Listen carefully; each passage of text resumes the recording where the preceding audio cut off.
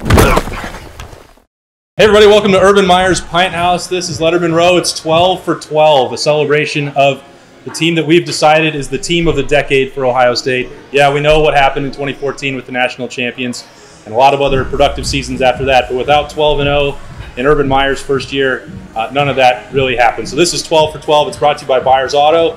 We're hanging out at Urban Meyer's Pint House. We have Urban Meyer right here. You guys know Tim May, also with Lettermen Row. CJ Barnett, Evan Spencer, Reed Fragel, Jack Newhart, Jake Stoneburner, guys that went undefeated in 2012. And Urban, they stuck with you through year one, and they really changed the culture of this program. Yeah, when we got the, I say we because we got the Big Ten Coach of the Decade. It was all of us. And I go back to that story in a kind of reflecting moment. I get the call in the middle of the fall about becoming a coach here. I take the job, but I hired a guy from the NCAA, a retired NCAA person. And I said, you need to let me know about this probation. Is there a chance we lose a bowl game? If there's a chance we lose scholarships, I need to know that because I'm probably not going to go. Right. Because it takes too long to recover. And it came back. I talked to Gene Smith. I talked to Gordon Gee. And they said everything's coming back, that it's not going to happen. I take the job. We go. I even met with the team. We come back, I start putting the staff together. 2 weeks later, Gene Smith comes in my office and said, or he called me, I'll never forget it. He said, you got a minute? And I was like, yeah, that's not normal. I was right in the middle of recruiting, and for him to do that, and he comes over and he said, he looks at me and goes, the NCAA just came back with their decision. 9 scholarships gone, 9, which is usually a death nail. That's usually a tough one. And the players can't go to a bowl game next year. And I sat down. And then I started thinking, wait a minute, there's a rule that if they take the bowl game, these players can leave. And there's some good football players in that senior class. Because I studied it before I took that job. And I started thinking, my God, what do I do? And I sat down, and my initial reaction is, I screwed up. But my second reaction is, I love Ohio State. I've been a Buckeye since I've been that big. Let's go.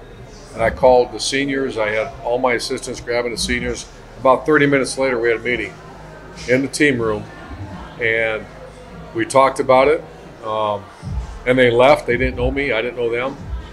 And you know how many guys left? None. None left. How many of you guys thought about leaving? Any? What's a thought? I got offered or talked to, but we briefly talked about it. I remember as a kind of a small group, I guess, but it was a really quick decision, I think, or on the board. I think we were all pretty pissed off about the previous year and had something to prove. And that's kind of exactly what Coach brought in mentality-wise is, you know, we got to turn this ship around. You basically just embarrassed Ohio State. We got to turn this ship around. I think we all kind of were on board with that.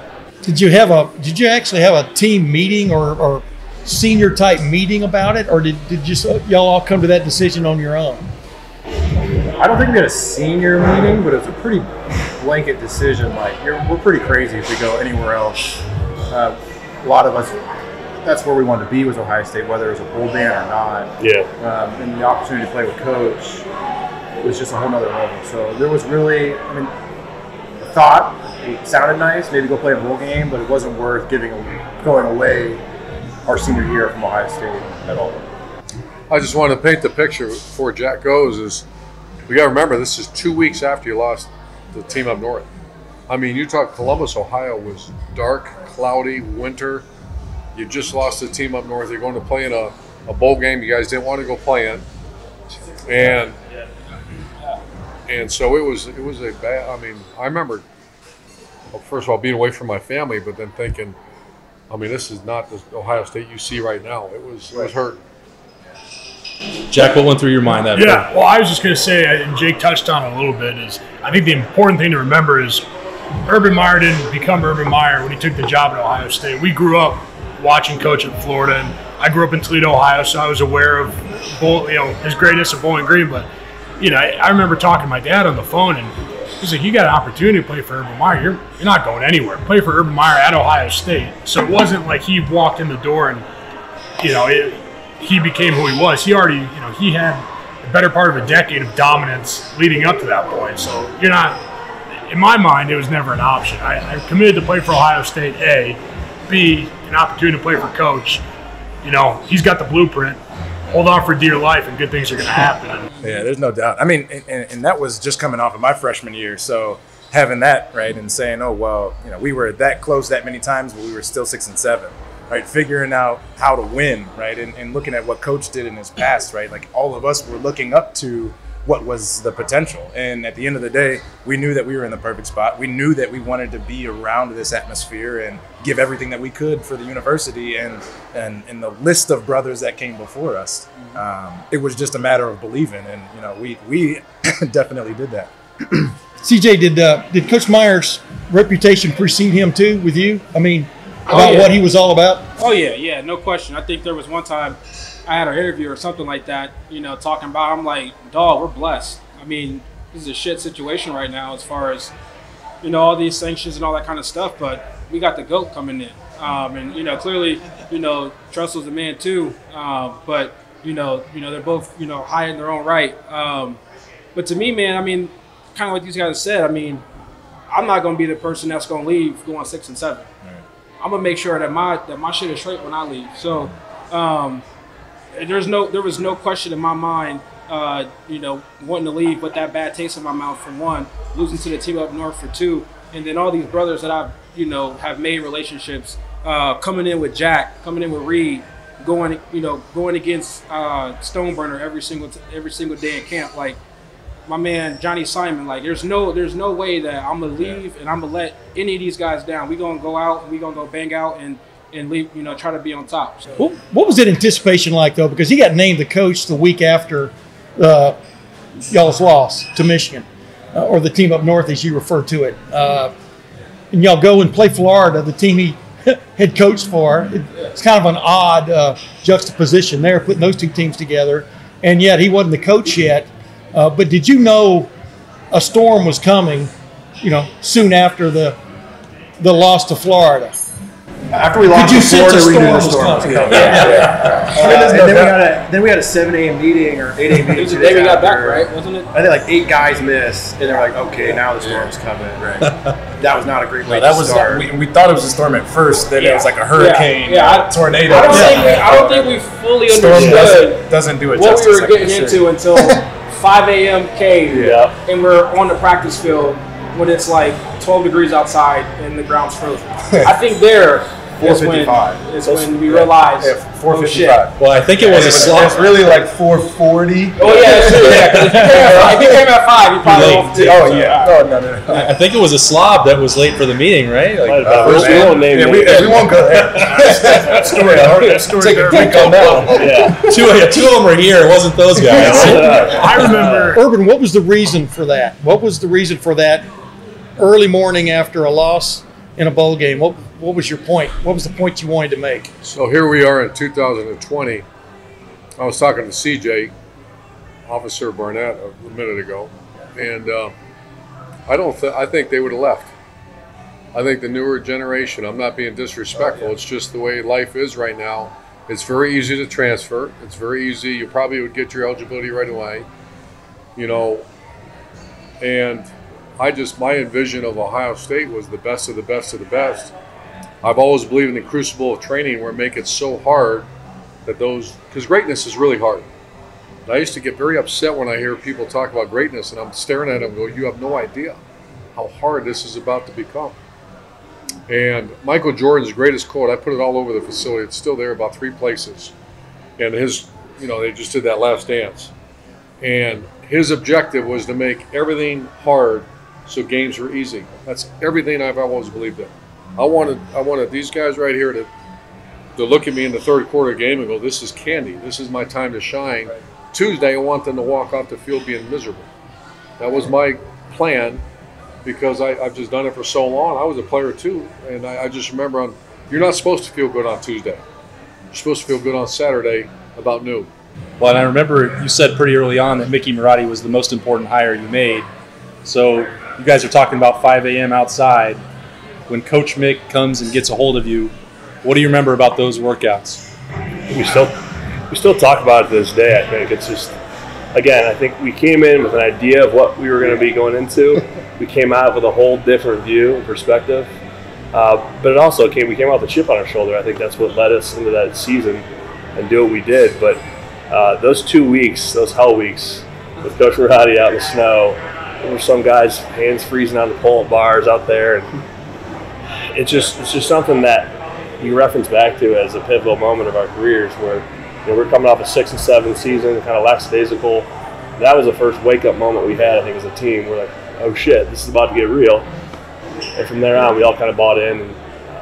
And, Bear Bryant became famous when he was at Texas A&M for what they call the Junction Boys, where he took all these guys to West Texas, when he was and only 33 came back, so to speak. And did it feel sort of like y'all were going through a similar kind of like survival and then improve yourself? Is that what those days were like, those months? Yeah, I would add to that and just say the fact that, we all grew much closer together as brothers and not wanting to let each other down in that stretch of time than we thought possible, right? I mean, you'd have asked us before Coach came in, oh, would you get that block for Jake, or would you double team that person with Reed? Oh, of course, right? But then after that fact, it was like I almost got mad that you would ask me that, because or just wait and see type of thing, right? Yeah. So there was a general shift just in mentality, and I think that carried over across the entire season. But it's funny, y'all went 6-7 in 2011. Maybe the last time we'll say that. Actually, 6-6 in 2011. Penn State didn't count. Exactly. Stoney's got it right. 500. And the last team that lost 7 games at Ohio State was in 1897. They went 1-7-1. And they didn't score in any of those 7 they lost, which was really a crappy team. Or maybe another word you'd use there. You guys were a play away, and I think 4 or 5 of those losses, the way I remember it, 6-point to losses. be in what? There was a couple 6-point losses in there. Yeah. Oh yeah. It was a combination of 24 points, I think, over those last 4 games. The biggest one I can think of was, y'all lost all Miami. Yeah. He definitely got our butts kicked. Yeah, but that's unfortunately the right way in that one. That's when you finally found your starting quarterback, right? We lost to Nebraska. We were up 24-7 or something like that. First year that they were in the Big Ten, too. I think you just look at the following year, though. We had some close games we should have won. That 12-0 season, we had some games that we won that we felt like we lost. Yeah. So it's just a shift of mindset, I think, that from those 2 years. Man, we totally should have won that game, too. Man, that game should not have been that close. And that's what Evan and I were talking about is college football anymore is making a play when you got to make the play, and this is the way it's always been, but really now, and that was the difference between those 2 teams. But Coach Meyer, what did Coach Meyer and his staff bring to the fore that gave y'all, I guess, as you look back on it now, that confidence that you were among the elite, not a 6-6 team? They forced you, in a good way, to drink the Kool-Aid. Like Jack was saying, Coach Meyer had a reputation of winning across everywhere we went. It's like, all right, now how do we buy into that? Well, they're going to flip this shit upside down, and you're going to feel it. And we felt it. We bought in. We hated it. Then we ended up 12-0, and you're like, oh, now I get it. Yeah. I get what greatness took, and how much crap I thought we all had to go through to get to 12-0. Well, that's what it takes to get to greatness, and that's how Urban ran all of his other teams. And it finally clicks, maybe for me a little bit later, because I only got to experience it 1 year, of why we went 6-7, then we went 12-0. That 12-0 season was the hardest season of my life, when we went undefeated. The season before might have been the easiest, but we sucked. So you understand what it takes to be great. Maybe it took me a little bit longer to realize that in my 30s, but it's allowed me to see the bigger picture of why he came in and did that. Because 12-0 is no joke. There's been 5 or 6 teams that have ever done that at Ohio State, and I think just where we're at before and that eye-opening moment of this is what it takes to be great. We didn't know that in the moment. We thought it was just, man, this sucks. But then at the end, that reward at the end, you're like, okay. It's ironic that Jake's talks about, and I'm just watching you, that so Jake Stoneburner, we're in Happy Valley. We lose that game if you don't catch that slant and take it 75 yards. We lose the game. And so what you just said, we call it competitive excellence. Why did he make that play? Was it the lucky T-shirt? Was it the Buckeye in his pocket? Was it? Some people actually believe that.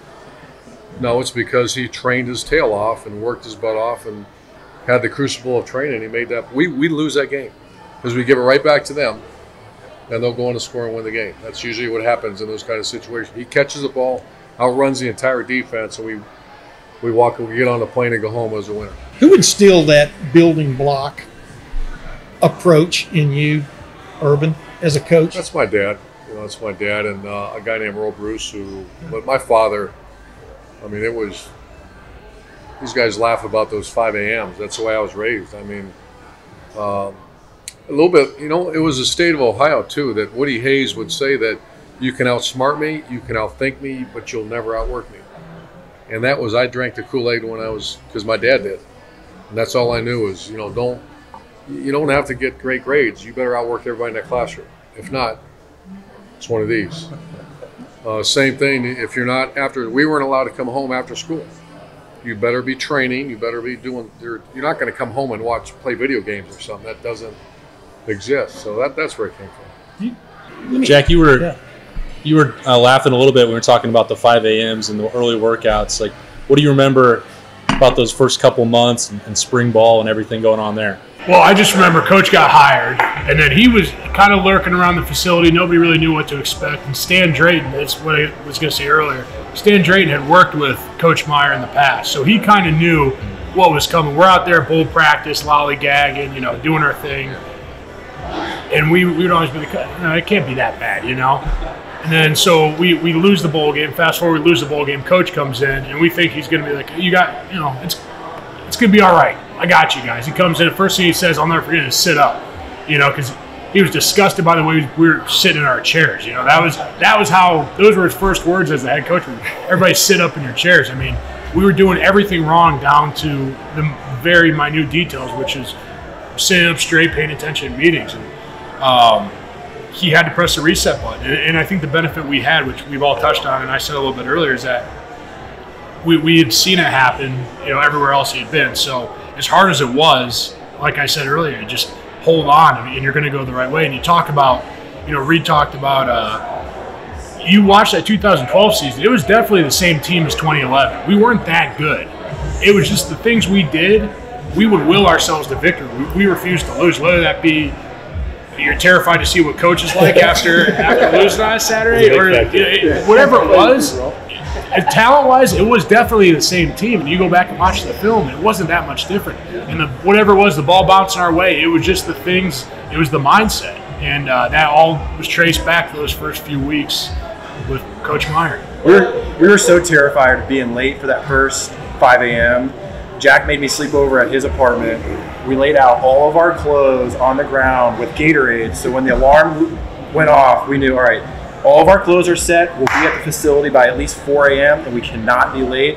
And that's, I think, the tone we set, not we, but Urban set from the beginning is, we're here to fucking work. Excuse my language. But we were scared from day one, and scared in a good way of what was to come from the work.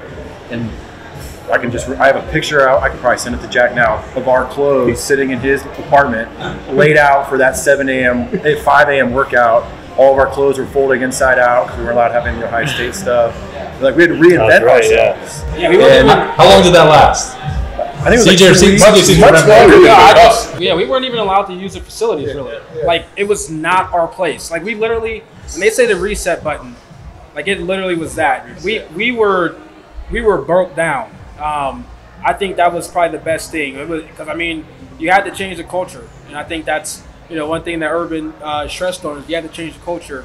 And I think that time that we had really did that, to where it's like you have to earn to wear that block go. You have to earn to be able to be a part of the Ohio State University. It's not something that's just given. You're going to go work your ass off and earn your spot. Yeah, and that carried on into the spring, right? I mean, you referred to the wide receiver corps as a clown show, I think, if I remember correctly. Remember I'm that, sure. Evan? I do. Yeah. Unfortunately. Y'all all knew there was a new standard, right? Yeah. Oh, yeah, big time. I don't know. As you went about it, did you ever think to yourself, well, maybe we aren't this group that can do it? Go ahead. I think internally it was a challenge, right? Is to think about what we all could do better as men and as football players to have a better output, right? Because we had people depending on us, coaches' families, trainers' families, but equally as importantly, CJ, Reed, Jack, Jake. So for us, it was like, what do we have to do every day? And unfortunately enough, in that spring, I broke my shoulder. But I think that, myself, Devin, Philly, all of these guys that were developing into leaders in that room specifically, we were, just asking ourselves, hey, why did you drop that ball? Why didn't you go get more catches? Why aren't you figuring out ways to learn that install better, quicker, faster, right? So I know I treated it as a challenge, and I know others did. But again, I think that's why, we all are sitting here, right? I mean, we all come from a collective mindset of just like, it doesn't matter, we're okay because we know the people around us are good enough. We'll put our heart and soul out there, and we'll get it done, right? But let me show you how we're going to do it, kind of thing. So that's what we did.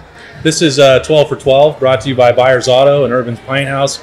Thinking back on the Lettermen Row Team of the Decade at Ohio State, and Urban, when you look at this, Tim Mays talked about the clown show, the spring, and you had some times where you seemed frustrated with what you had, and you're probably trying to bring out that excellence.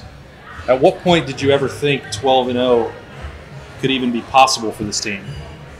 Well, the way the season started, we were not very good. We played Miami, Ohio. After the first quarter, it was 7-0. We're losing. And it wasn't because we fumbled. We just weren't very good. And I remember having a sick feeling in my stomach that this is not a good team. And as a coach, like all of us, you start blaming people. So who do the fans and who do coaches blame? Players. And I would hear our staff, and there was one rule that I always had with our coaching staffs, that I would fire you if I ever heard a coach say that kid's not good enough.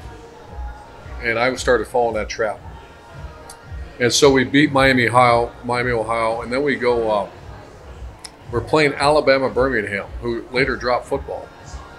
And we're maybe up by 7 going to the fourth quarter, and it's awful. I'm watching the game, and it's terrible football out there. And then we played Cal Berkeley, and this is, to me, when it started to change. Cal Berkeley, we really shouldn't have won that game. Braxton had a couple great runs. Shazier had a couple big hits, but we were bad. We gave up big runs, remember that? Yeah.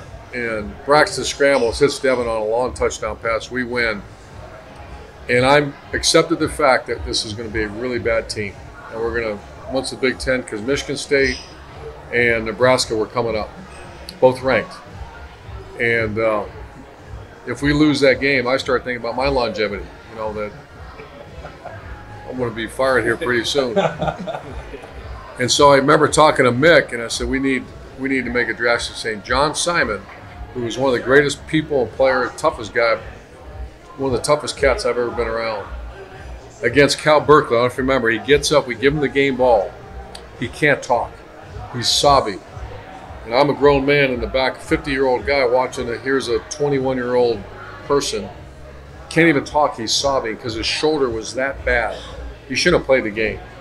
And he said, because I love these guys that much, I would not let you down. And I'm thinking, I went home and I couldn't sleep all night. Because here's a 21-year-old man, and I'm supposed to be the leader. I was terrible. I was blaming players, saying this guy's not good enough. In my own mind, I wouldn't say it publicly. And then finally, I had an attitude adjustment, said, yeah, we are good enough. And that's when we played Michigan State. And we had, I had to do something drastic, and Mick and I talked about it all week, that they missed their coach, the legend, Jim Tressa, who was a dear friend of mine and these guys. We went about it differently. And we kept blaming players. Players weren't exactly feeling for the coaching staff. And it was a very impassioned speech, and that's what we did. They still do the toast before every game. I hope that stays forever. Right. And that, to me, that's when the whole world, my attitude changed. I get chills right now. I thought I had the greatest team in the world after that. And we didn't lose a game. We had 2 overtime. Well, I didn't say we played perfect. Yeah. But after those glasses hit that day, I could see Zach Bourne became Zach Bourne. Before that, he wasn't. Evan Spencer who's this Evan Spencer kid, start becoming this monster. And like I told you, Jake Stoneberg. We have a tight end. Reed Frigel was a tight end that's now gets drafted by the NFL as a tackle. To me, that's when the world changed in that ballroom in Michigan and East Lansing. For you guys, those two things resonated from that first month, which was John Simon in the post game, at least is what you guys said back then, and the championship water. Which one of those things wound up being like most significant from a player's perspective? The one thing that you remember more? Man, I don't know. I think that the repetitive nature of the championship water definitely had its way into all of our minds. And maybe on the front end it was like, oh, okay, yeah, I mean, we're definitely going to drink it. But then towards the end it was like, holy cow, right? Like, I'm going to wake up and set the tone from the first time I step off the elevator, right? And that's not to belittle John Simon's speech or anything that came then afterwards. But I think that it's all one, right? It's all of these collective experiences that we had. But it was like, hey, I'm good with the couple of guys that I got around me. It doesn't matter who we're playing, right? I mean, heck, we make light of the fact that, like, we were scared to find out what practice was going to look like. But, at the end of the day, we were like, shoot, we're 9-0 already. Like, I don't want to lose for these guys. Like, come on, like, pick our shit up and let's figure out a way to win this thing. And we did. But it's funny, not funny, haha, but the water, etc. But Braxton Miller to Devin Smith down the right sideline, big long touchdown pass that beats Michigan State. That's what I was talking about. You guys started playing with the confidence. I mean, the big touchdown pass that he threw to Devin against Cal Berkeley, or y'all get beat by Cal Berkeley, probably. But I'm gonna correct you. Won that game. We ran right behind him. Yeah. To run the clock out. To run the clock out. Exactly. Think about that. Exactly. But you still got to have a lead to do that. My point is, y'all made plays that you didn't make the year before. In other words, y'all felt that confidence as the season I think we all built. went in that game, like, we all felt it. Nobody really said it, and when Coach gave that speech, it was like the first time somebody put words to it. We all felt what we were going into that game, what we had the potential to do that game, that stage was set. So that was just a thing. I still get goosebumps thinking about it this day. But that was a pivotal moment that we all recognized, but nobody really said anything until that speech. And from there on, I think the rest of the season, we had momentum the entire way. We all knew we could win. We were at Ohio State to win. We all saw each other play. We won plenty of games prior to the 6 and 7 year. But it was almost, we almost lost track of what we were here for. And it was almost like that moment on, it's like, we're not losing. We're here to win football games. Well, it might not count for anything, but we're going to win every game to make sure it does count. So we go down in history. And I think it got to that point after we beat Michigan State. It was like, man, we could really run the table. Yeah, we're not going to go to a bowl game. But 12-0 is pretty sexy to say for all things, what was going on. And I think that moment on, we weren't already bought in. We were forced to buy in, but now we understood why we were buying in. It was bigger than just that picture. In other words, y'all knew there was a penalty coming at the end of the year, but you could still leave your mark. Yep. If you got together. Yeah. What's interesting. Yeah, Go ahead, Jack. what are you going to do? Send John Simon out the wrong way? After the guy, his body's ruined, he's out there playing. What do you do? Not play your hardest for Zach Bourne, John Simon, guys like that? Of course not. I mean, we weren't playing for a championship, but we were playing for those guys, which I think in all our minds was equally as important. Sending them out the right way was just as valuable as going on and playing in the postseason. I can say that now, but at that time, that's all we had. Watching a guy like John Simon stand up and give himself to the team like that. I mean, who's not going to give it their all? We also didn't want to see Coach after a loss either.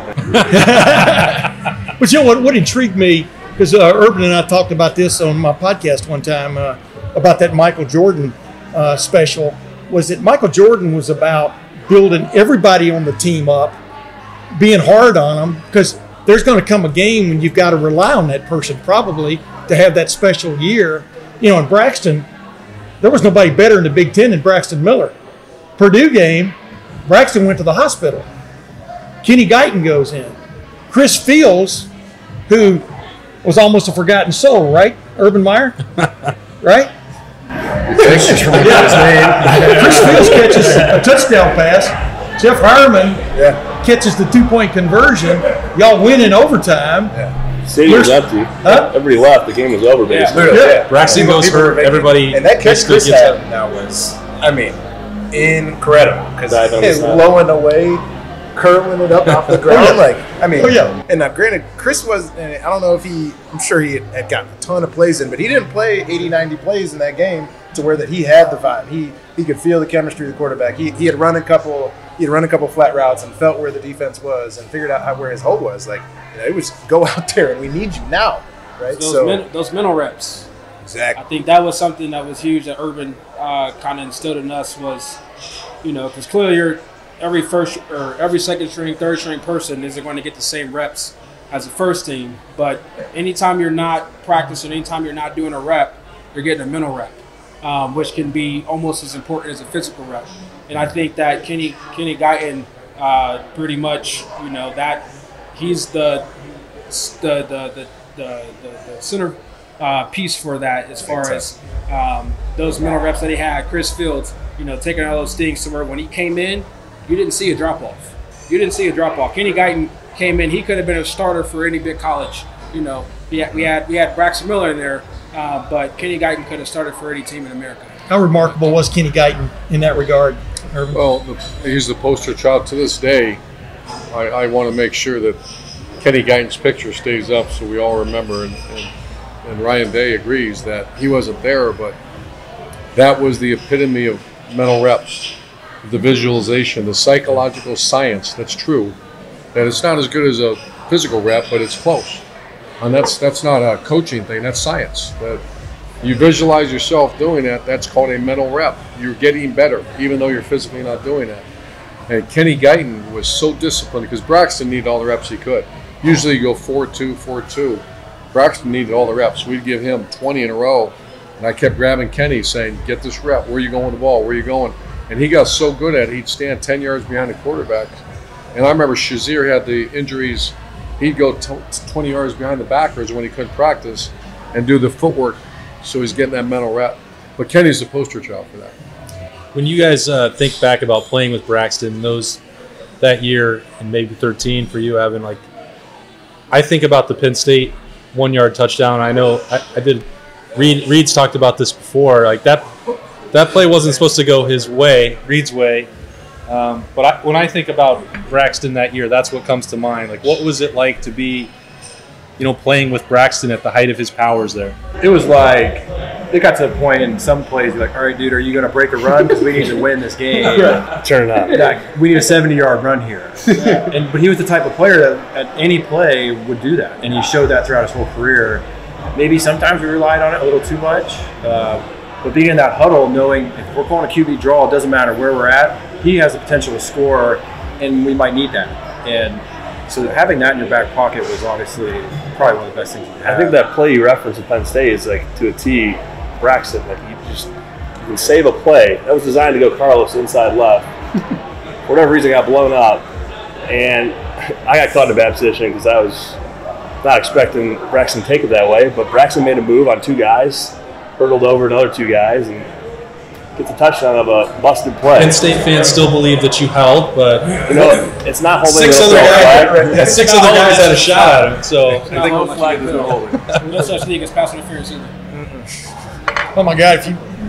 If you study the video, Penn State did a lot of holding in a lot of those games, including the blocked field. You watch film, you see a lot of holding all day, every day. So. Yeah, unbelievable. What was y'all's big heading into Michigan? What do you consider to be the game y'all won where you thought you'd blown it? We've blown it? Yeah. Purdue? Oh, yeah. Purdue. No, Not the other overtime. I mean, because Braxton had gotten hurt, KG had came in, and the first possession wasn't the one that won the game. First possession, we maybe got a first down, but we threw that pick over on the opposing sideline. Also had the safety. Right, so we had 2 possessions. Kenny had 2 minutes left? Norwell got flagged in the end zone for a safety. Right. So that's what made it 8. Kenny didn't go in, and it was just a smooth sail. Right. There were some issues that you guys had to come back. There was a reason it came down to the end. That game was, I think in probably a lot of our minds, I remember that safety, and I remember the pick because it got intercepted right in front of me. It was game over at that point. Right. To think that we still won that and where we went from there, I would definitely say that moment versus Michigan.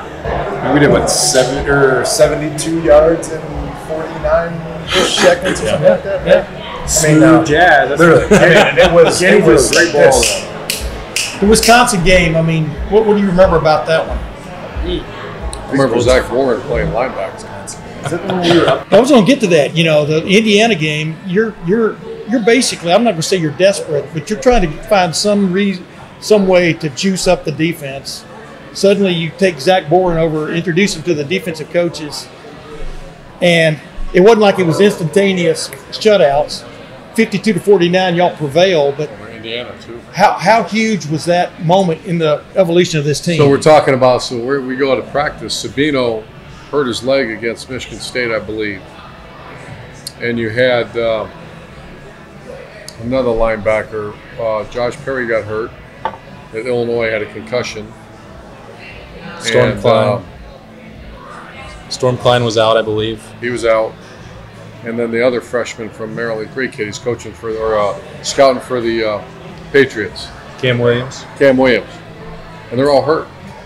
So we're at Tuesday practice, and Luke Fickle comes over to me, and we weren't playing well on defense, and he comes over and he said, "I got a problem. I don't know if we can go against each other today. We're out of backers." I go, "What do you mean?" And he pointed to the three guys on the bike.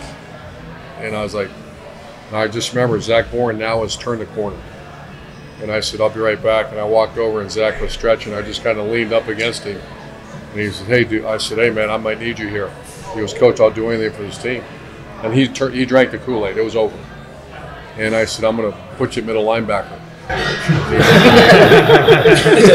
Stretch and went. He goes, "I haven't played middle linebacker since my junior year in high school." I said, "Zach, we'll cover you up. We'll help you. All I need is your energy and toughness, which you have all of that.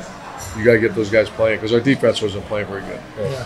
And I went over to Luke, and Luke looks at me. I said, "When we break here, I'm going to get him a red jersey or white jersey, whatever it was." And Zach's going to, he goes, "Zach Bourne?" I said, "Yeah." And he said, and I mean, within 5 minutes, he's a starting Mike. I had no idea but his energy, he was headbutting everybody, and just Zach Bourne. He's an incredible leader, a tough guy, and he held everybody to a standard. And I didn't say we're great on defense, but you don't have to be. Yeah. Weren't you guys worried about losing an offensive weapon like Zach Bourne? I mean, Yes, that's the answer to that question. I guess we can say that since we do Lettermen Live with him every week. Absolutely. But when that move happens, like, what does that tell the rest of the team when a captain gives up his position in the middle of the season? It's the theme of the season, man. I'll just say honestly, I don't recall it being like an oh shit moment. It was just like kind of another thing. Just didn't really lose pace at all. We kind of just kept going from there, and it was just that was the theme. What do you need to do to win? Keep winning. Keep this thing going. Defensive side, what did it mean, CJ? What did you remember? I mean, we had a real guy there. Like, I mean, not saying that anybody before there wasn't, but when you replace, no matter if he's played or not, like Coach said, I mean, he's a terrific leader. He's a great guy. That energy, that toughness. I remember our freshman year, me and Zach would go out and get in fights and everything, and that's a guy that you want to have with you in the back alley. There's a few guys that you go into a dark alley with a few people, who you want with you. Zach Bourne is a #1 candidate for that. Yeah. I mean, there was no letdown. There was no blinking of an eye. He was ready to go, and we knew that he was going to do whatever it took to, handle his deal. You guys had won, 8 in a row over Michigan until 2011? And that was the aberration, so to speak? Yeah. And everybody up there thought they'd turned the corner? Remember that? Yeah. Done my best to delete that game from my memory. 6 inches. Just for the record.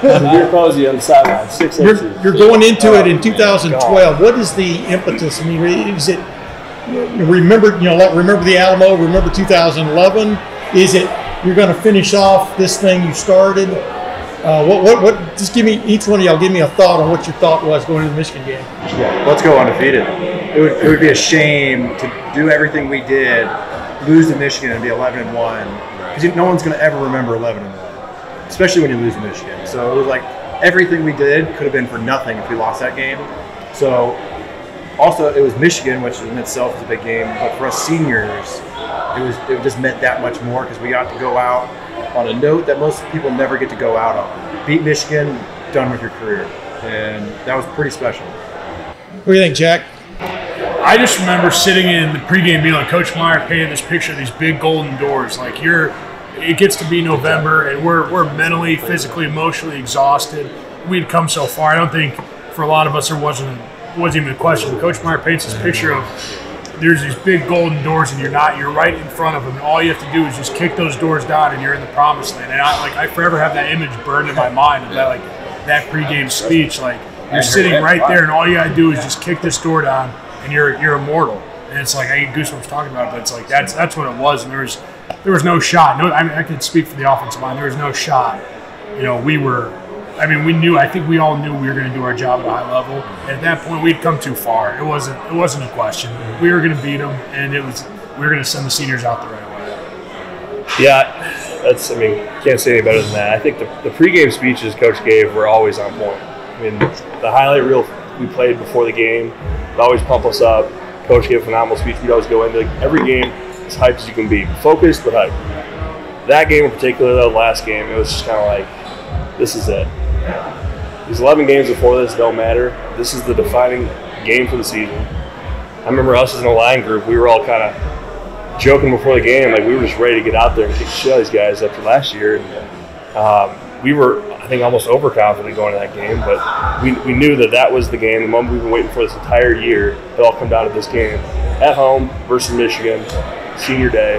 So get to breathe that rare air. Yeah, rare air. Yeah. No, I was just over here talking to CJ about I haven't heard the fact of kicking the doors open and being eternally immortal, right? But I know that at least for me, right? I wasn't a senior, I was a sophomore at the time, but we were so close that I was not going to let any of those guys go out the wrong way, right? And for me, it was like Coach always preached, that 9 unit strong, right? I can do my job better than the man across from me, and I know that the other cats around me are going to do that in their respective position groups. And if everybody just goes and does that, we're fine.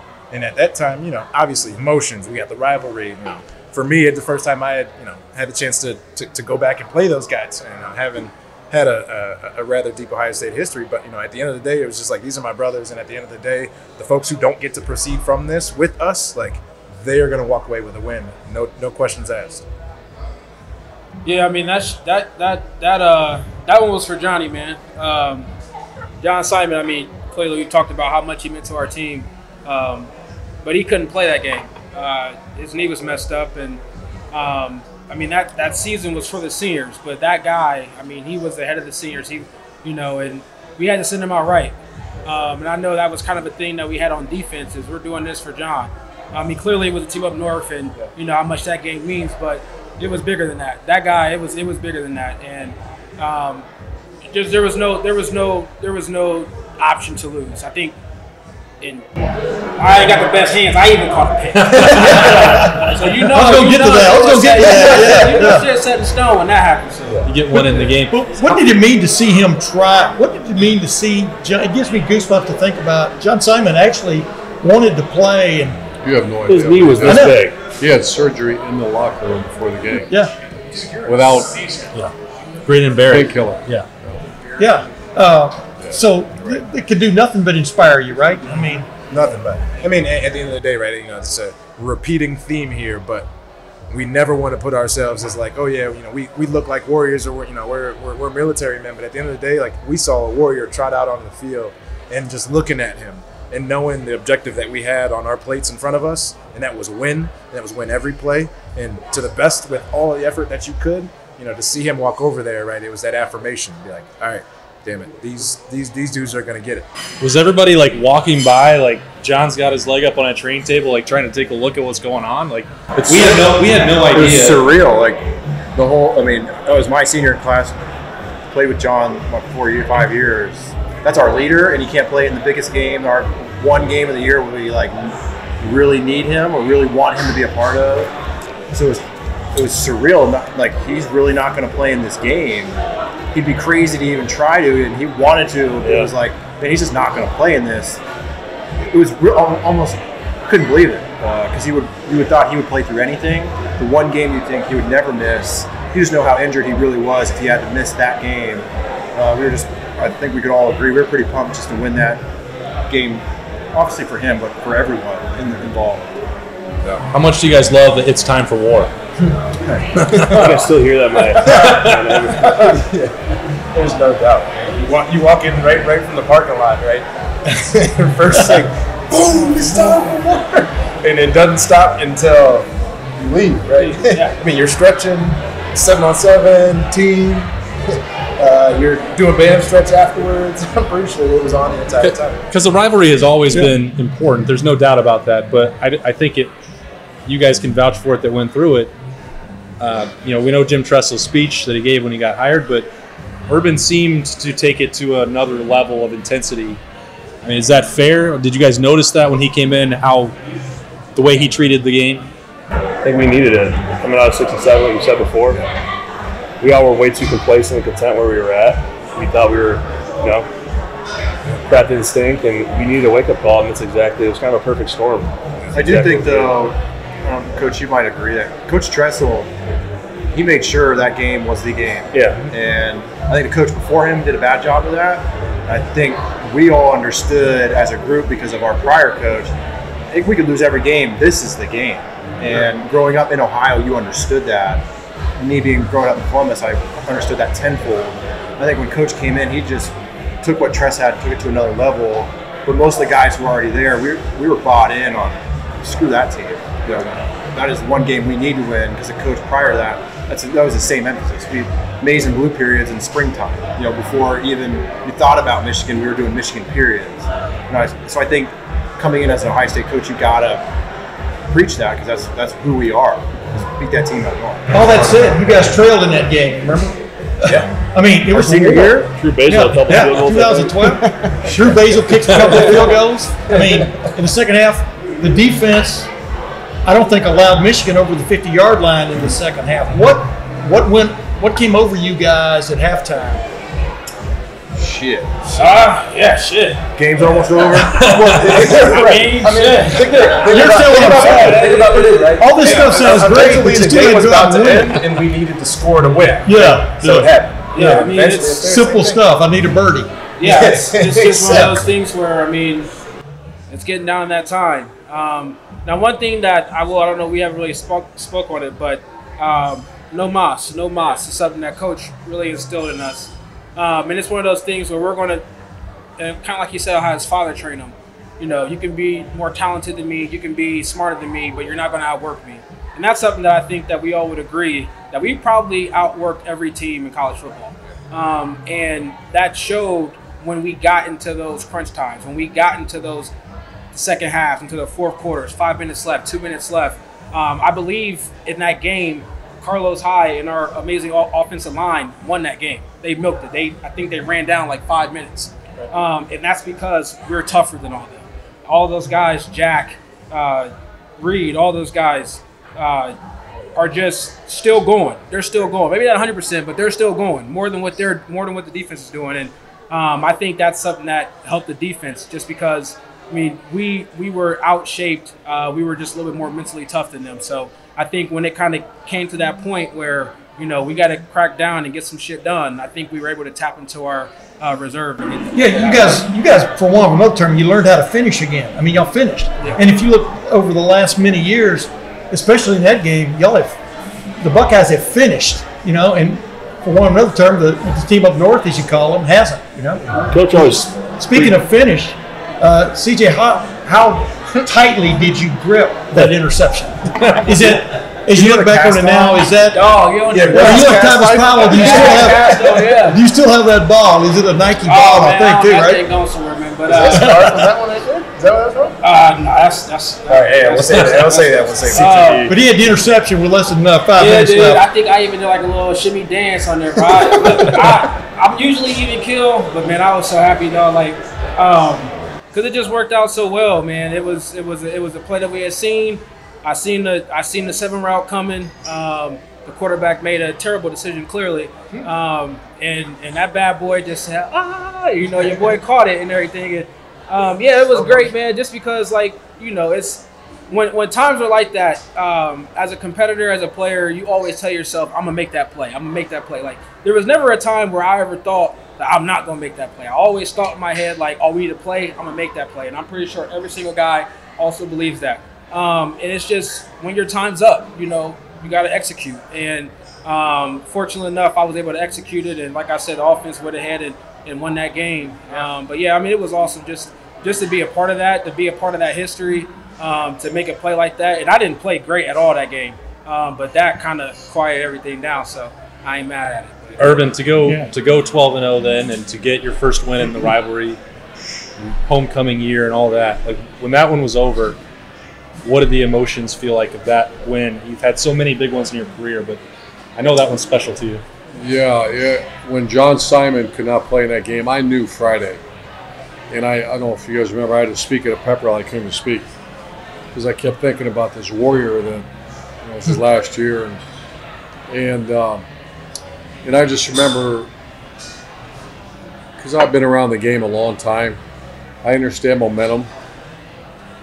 And momentum in college football is, I don't think people value it enough. If we went 12-0 and won that game, I'm a smart enough player, watch what we can do recruiting. You give us 2 months to go recruit, I know we can go to a bowl game, and I was good. We're going to go load this bad boy up and because of what they did. And I remember making a promise to them, say I will never, as long as I'm alive, there's 2 murals in that building. And I've already told that you'll see me, some people blocking in protest, I'll block the bulldozer from trying to, our nose guard. Garrett Goebel? Garrett Goebel. I mean, he was a warrior. He did everything we asked. And that group, I think, and I talked to Gene Smith. Gene Smith got booed at the pep rally, when we got introduced to the basketball game. Got booed. If this doesn't happen, Gene Smith's legacy is not, Ryan Day's not doing what Ryan Day does. And certainly we don't hoist the championship trophy in 14 without that. It does not happen. And why did it happen? That's why. These guys, and we can never, as long as I'm around, we'll never forget them. What did you say the greatest thing about going 1-0 is? You can go 7-0. I mean, we're in the 7-0 room here. Is it amazing as y'all are all veterans now? Most of you've been to the NFL and come back, so to speak. Is it amazing what run this team has been on since that season? Well, after we went 12-0, it was like they're never going to lose again because you saw what happened and what transpired. It was like, man, you get 3 or 4 years of that in that program. Good, watch out, because we got, like, for me, I got 9 months in it. To be able to say 2 years, 3 years, those guys were going to be beasts, and you saw those teams. That's where they won the national championships. All the first-round picks. You're seeing all of that develop from being in that program for 3 or 4 years. So I think after that season, it was like, watch out. And you've seen it. It's been watch out to the entire college football. You agree with that, Jack? I mean, what did you say that changed the most? Yeah, I mean, Jake hit the nail on the head as far as, it's just about the compounding effect of years in that program. If you have the opportunity to be in that culture for 3, 4, 5 years, if you survive in that program, you don't make a choice but to be great. And you're going to get drafted, you're going to play in the NFL, you're going to be a great NFL player, and that's, like Jake said, that's what we've seen. That being said, I don't know that I was tough enough to play 3, 4, 5 years for Coach Meyer. I'm glad I was a junior by the time he got there. And first of all, I don't know that I would have been recruited by him in the first place. But it's the compounding effect of the culture that Coach Meyer, Coach Marotti, it's just, you don't have a choice but to buy in and be great. And we saw it in full effect, and that's why the National Football League is filled with Buckeyes that played under these guys, and they hoisted that trophy. Unfortunately, one year, as soon as I walk out the door, they decided to do it. But that's it right there. You always said rare air. I feel like guys really bought, like, this is going to get me to that first overall pick, play in the NFL 5-6 years, win a national championship. Because he preached it, and then we went 12, and I was like, okay, that's real. What he's preaching is real. I'm going to follow that. I had to graduate, but the guys that didn't are like, all right, why would we not buy in? The proof's in the pudding now, not at all the other universities, but now at ours. We went undefeated. Okay, now we can buy in because this is the real deal. And 6-7 years straight of that, you saw that. Yeah, you got to see for a first-hand experience, like we said before, Coach Meyer's success prior to Ohio State was obviously there. Everybody knew that, but you didn't really understand why, what the proof in the pudding was. To go through that year and experience it and see it firsthand, we all knew right after that things were going to be successful from there on in, because every guy was going to come in there and feel and see that same thing. And if you're a baller and you want to win, you want to play in the NFL, you buy in. You know it's going to suck at first. You know it's going to be a total shift in your lifestyle. But if your end goals are the NFL and being the next best guy up, you know it's the right place to be. I can say one thing that Coach Marotti used to always say, right? You can bring a horse to the water and you can't make him drink, but you can grab him by the scruff of his neck and turn his face in there, and the water's going to get in eventually, right? So, I mean, get a good laugh. Think about it. It's pride now. Really, it's real. You could ask every one of us to a man. It's real. All right, before we get out of here on 12 for 12, brought to you by Byers Auto and Urban Meyer's Pint, how you guys go get one memory from 2012, the only one that you get to talk about. It can all be the same, I don't know, but give us one memory that you carry with you from 2012. The football season? Well, I mean, it can be the bogey in if you want. The walk home from the bogey in. Don't go there. I forgot about that. It was a lonely I'll save it till the end of the Hey, show. I would let y'all go. I would let y'all go. Yeah. Like me, and I want to rest you. Oh, I know. But Thank it's you, Shawnee Hill. Officer Barnett. Thank you, Officer Barnett. Man, I still to this day, that touchdown, that 72-yarder, Yeah. that's something that just sits in me. Obviously, the whole 12-0, me and Jack getting in trouble, I think that changed my outlook on everything. And at the time, a negative way, overall, probably a positive way. But my one memory is that, for some reason, that touchdown is just at Penn State in that moment. I think Coach had challenged me that week on I didn't play very well the week before. He kind of challenged me on playing well, and to go out and do that, that's something I think about a lot. white out the night, and you quieted the white out the night. I'll never. Yeah, right next to me. that was in the that coolest place. moment. There's a picture, and all the Penn State fans are staring at me like, "You asshole." Yeah. And Evan's standing right next to me, and it's just something I'll never forget. Obviously, there's a lot of memories, but that one, it was just like, excuse me, but F it, fuck yeah. Yeah, I'll give you my memory in a second, but I remember right after Jake caught it and broke, like you can watch the film, I was as fast as I could run just to chase him, right? If anything was going to happen, I was going to try to clean it up, but I had to get there, right? So definitely could think about that. But no, my moment, I'll give you guys a second to think, but I don't know. I definitely grew up in a unique Ohio State environment for sure.